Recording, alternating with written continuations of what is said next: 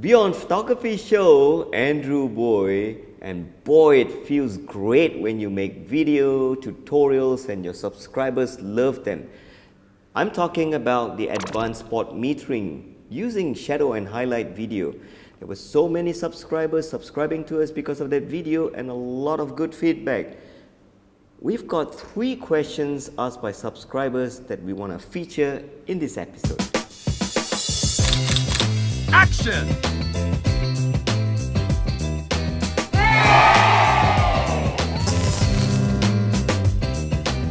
First question is from Rakesh Shanmugam. Rakesh, thank you for subscribing to our channel and writing in.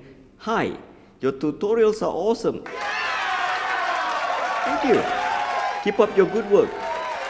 Thanks the crew too. One question though, does this technique applies for subject with darker skin tones?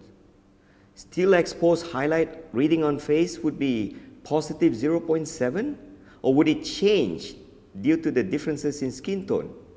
Very good question. If your subjects have darker skin tone, the rule changes. Let me show you why. When you use your camera's reflective meter, what it does, it reads light that is reflected off your subject. And it meters everything to gray. Let's just take color away for a while. This is how gray looks like in midtone. Now, let me add more light to gray, or add brightness. See what happens? Gray becomes white. Now, what if I gradually remove brightness from white? White will become gray. And if I keep on removing light from gray, you're going to get black. So, if your subjects have darker skin tone, you must not expose them until they become gray. They will look overexposed. Let me show you why. Now this is a dark and contrasty room, dark rooms.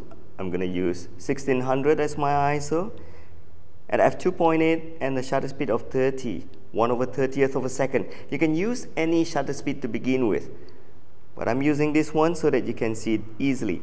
Now, where is shadow? Always start by looking at the shadowy area and spot meter there first, because our eyes locate shadow easier and we are more forgiving with shadow. Now, this is where shadow is. But if you look at the meter, it's not showing shadow. In fact, it's a bright highlight. So how do you get this to shadow? Correct. Increase your shutter speed. Increase my shutter speed until I get shadow. So that's 1/250th or 320th of a second. This part registers as a shadow.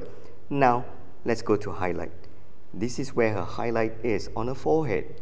So as you can see, this is highlight. Let's take a shot. But wait, you notice that she looks slightly overexposed. Precisely. For subjects with darker skin tone, always meter 2/3 of a stop or 1 full stop darker than usual. So let's try this again. Let's bring the shutter speed to the same shutter speed. Go to shadow. Make sure that you get shadow. That's shadow. Go to highlight. That's highlight. But remember, before you take that shot, make it 2/3 of a stop darker than most of your other subjects. 1, 2, 2/3 of a stop. Now take that shot. There you go. So if your subjects have beautiful darker skin tone, all you need to do is to be 2/3 of a stop or 1 full stop darker than usual. Second question from @plane. Thanks for writing in. Why not simply go to the hottest spot on her face and take the exposure up to just before it blows out, then stop down a bit, and then a bit more, and have 3 different exposure. Keep the one that appeals the most to you. And not a bad idea, you can do that. But professionally, sometimes we don't have the time to take that many shots. You just want to take one shot and get it right. So you can actually meter on highlight first. As you can see, my workflow was to look for shadow first and meter on shadow.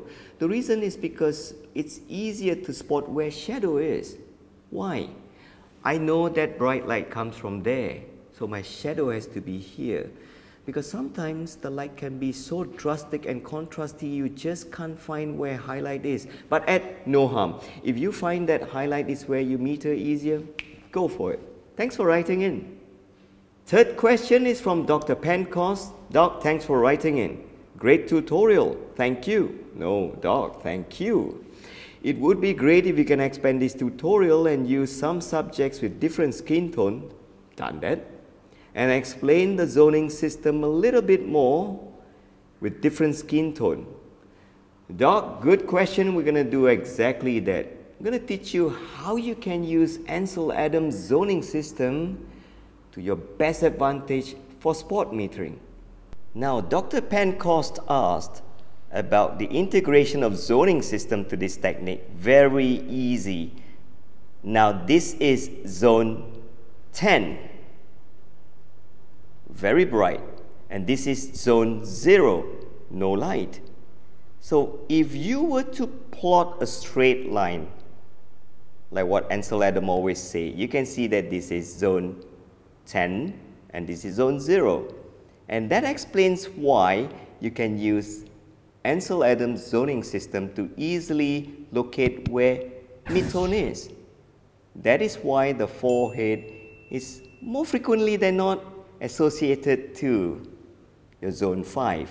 So you can go to your forehead and quickly perform a spot meter. Well, sometimes the light can be so strong, this may not work. So that's how you integrate zoning system very efficiently to spot metering these days.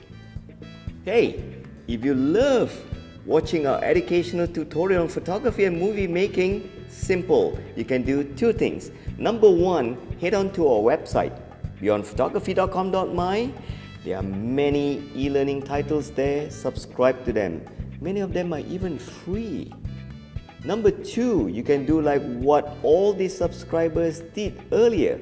Write to us, info@beyondphotography.com.my. I'll see you soon.